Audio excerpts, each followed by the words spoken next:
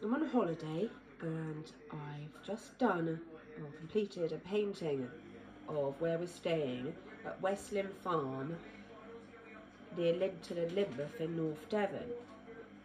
I've got a bit of a cold, but I've managed to do a painting, and we've got the Olympics in the background. And these are the colours that I've made from a 4-colour technique using cadmium yellow hue, crimson, burnt sienna and Prussian blue.